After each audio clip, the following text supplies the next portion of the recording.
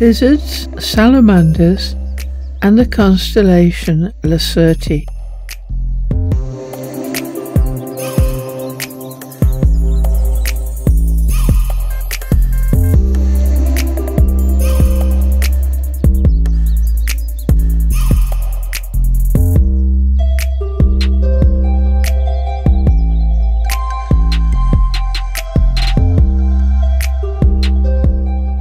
There are over 7,000 species of lizard, and they can be found on every continent except Antarctica. As one would expect in a group this large and diverse, there is no common symbolism. The group includes, for example, chameleons, which have prehensile tails as well as the ability to camouflage themselves, geckos, which may be only a few centimetres long, and the Komodo dragon, which can be 3 meters long or 10 foot. About the only thing they appear to have in common is their 4 legs and that strange side-to-side walk. But even this would be wrong, as the forest-dwelling Draco lizards glide on wings. And slow worms have no legs, but are classed as lizards. Most lizards are carnivorous, and whilst the smaller ones eat insects, the Komodo dragon will eat mammals as large as a water buffalo. Whilst some use venom to defend themselves, and this is a Gila monster, others have the extraordinary ability to sacrifice and regrow their tails. Their skin, like that of a snake, is covered in scales made of keratin, enabling them to survive in deserts, reducing water loss and shielding them from the sun. The tongue is often long and can be used to capture prey. Sense the environment, and this is a Nile monitor, and in those with no eyelids, lick their eyes clean. Whilst the common basilisk can run across water,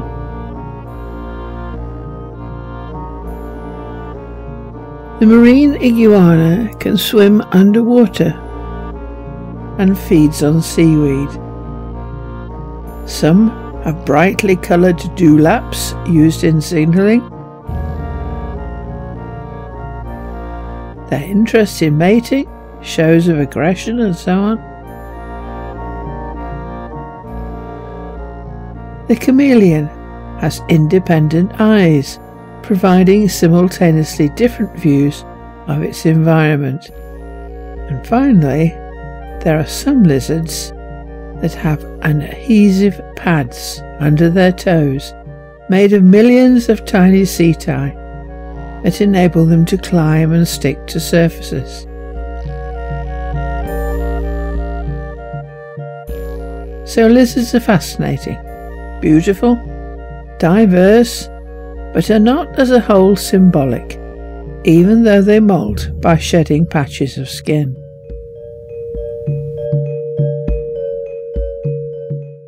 Constellations.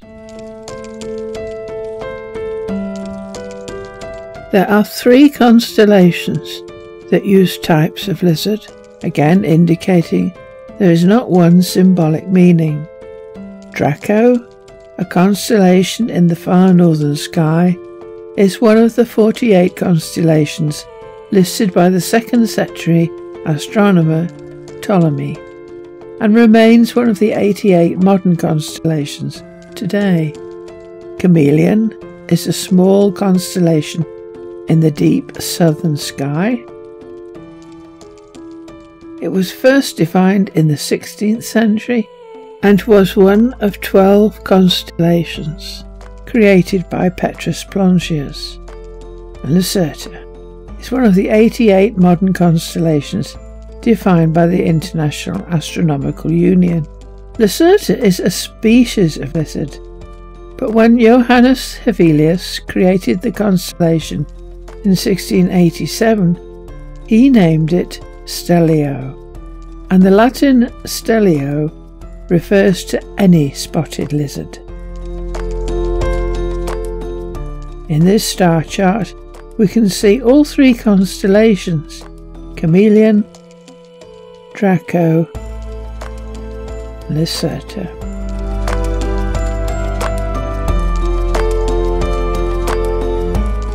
Is Lacerta a salamander?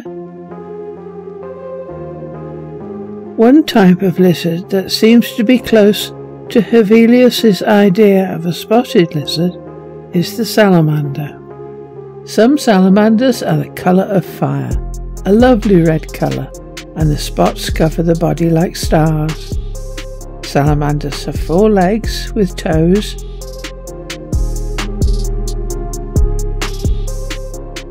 as they do in the illustrations for the constellation, although this drawing makes it look more like a weasel, and the tails of salamanders is long and curled, just as it is shown in Hevelius's drawing for Lacerta. Although sometimes salamanders have faint spots, and sometimes they are more like blotches.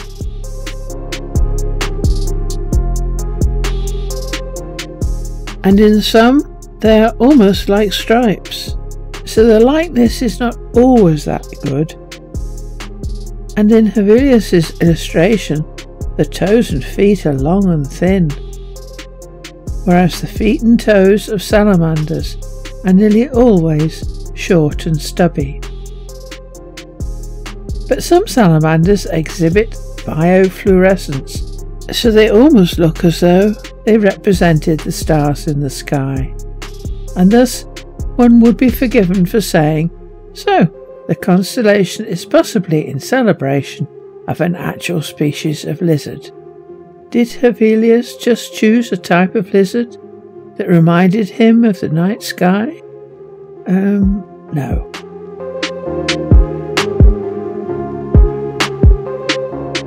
Paracelsus and the elements.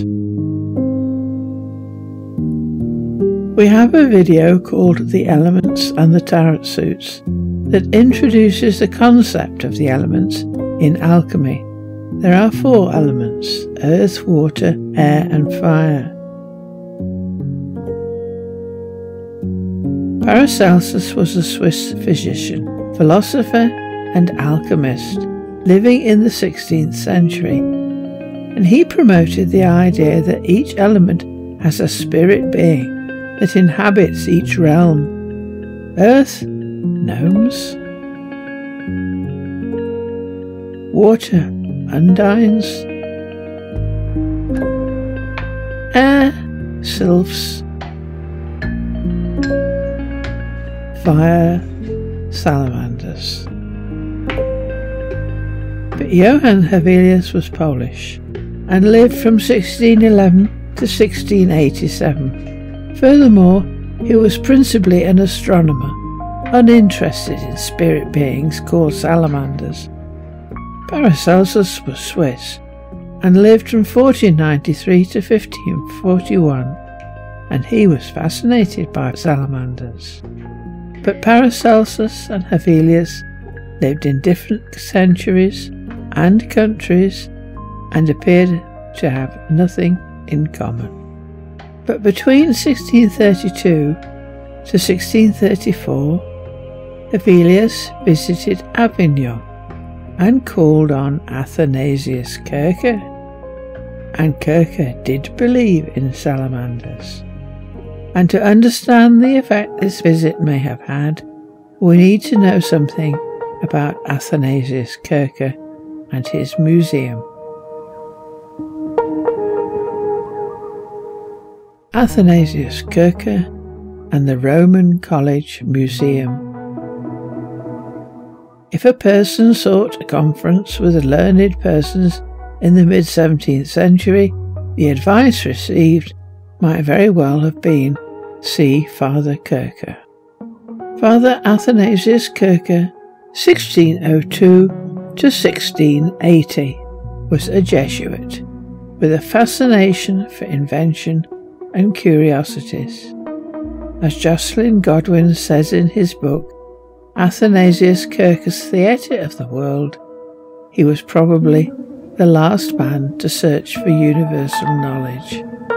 With full permission from the Roman Catholic Church, essential given the trial and condemnation of Galileo's heretical theory of heliocentricity in 1633, Athanasius Kircher set up a museum in the Roman College. Using items obtained from Jesuit global missionary activity, as well as Kircher's own extensive research. The frontispiece to the museum's 1678 catalogue showed a black-robed Kircher and his two guests as minuscule figures amidst the museum's apparently immense collection of arcane, occult, and seemingly empirical sciences. A single 77-foot-long corridor was set perpendicular to three smaller galleries on the third floor of the Roman College, immediately adjacent to the library, and a series of 4 obelisks stood at intervals along the centre of the corridor. Each obelisk pointed to an ovoid image in the ceiling, and each ovoid described an element. There is one for earth, one for water, one for air, and one for fire, similar to this one, with a salamander engulfed in flame. Kircher's museum no longer exists, but we know that his salamander was surrounded by an inscription that read, "There is no realm, nor anything, nor any place or region in which is not found written the Tetragrammaton, name of God, down to the last bit of human body and soul. And whoever will know the bond by which the lower is united with the upper world will discover the mysteries of nature and will become the author of miracles."